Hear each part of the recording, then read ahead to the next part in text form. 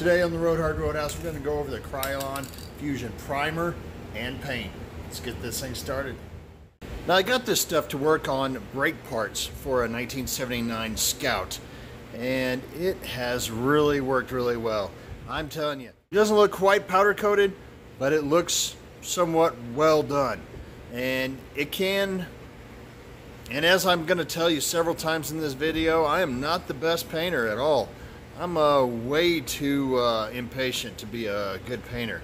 But this rattle can stuff, I will be using on all my projects in the future, unless something better comes out. I don't know if you can see this very well, but this is like a professional finish. It is nice. If you're like me and too impatient to actually do a good job painting, you usually have somebody else take care of it. I've never seen a rattle can do this type of work. I did it on all the brake parts, and they looked somewhat powder coated. I mean, it was an even finish, a really glossy finish, and when I messed with it, 30 minutes later, it did not smudge or fade a little bit where my fingers touched like most spray paints do. And I've used all sorts of spray paint before. The expensive $8 ceramic type stuff, but this stuff right here, the Krylon Fusion, if you can get it at Walmart, it's like $4.96 or something. But if you get it at a regular auto parts store, it's going to be like $7 or $8. But this is a very good finish. I'm very happy with it. I will be using this Krylon on all my projects from now on. I'm not sure if you can see it really well in the camera, but after I banged on it with a rubber mallet to get it on the brake hub over the brakes, it still looks really good.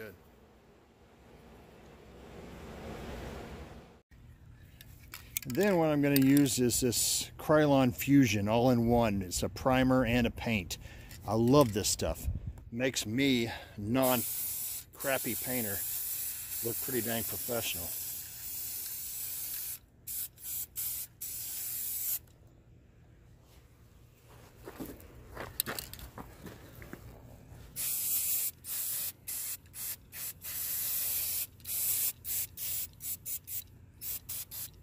Now this Fusion, I've done a video on it. It really makes it look like it's not powder coated, but pretty dang well.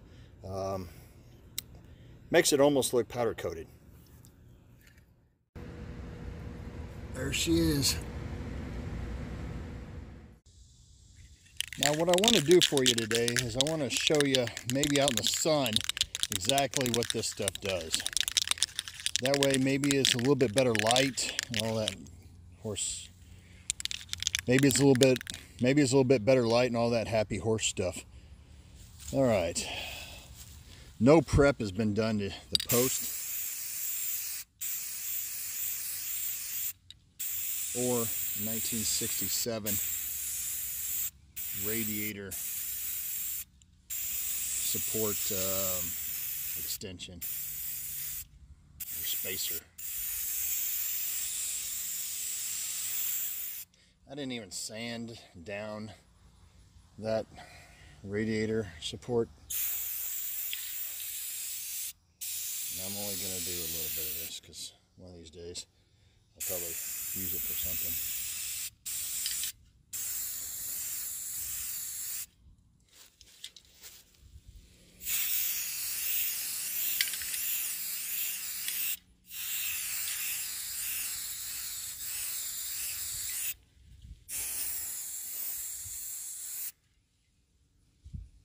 Alright, I'm going to let that dry and we'll see how that comes out.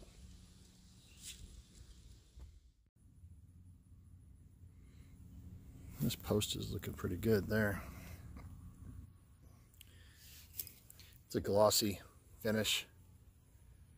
Of course I didn't prep it, so it's got a lot of little stuff there. Here, it's a really good finish here. Didn't prep this either, so didn't sand it down or anything. So Looks really good. Am I getting paid by Krylon? No, I'm not. I'm just here to tell you hardworking hot rod fans that use spray paint for all sorts of stuff. You can use it and it will look like a professional finish.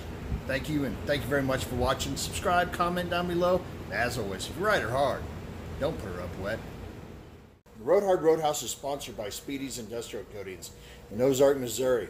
They do powder coating and blasting and all that type of stuff. Big or small, they do it all. Tell them Roadhouse sent you. Perfect.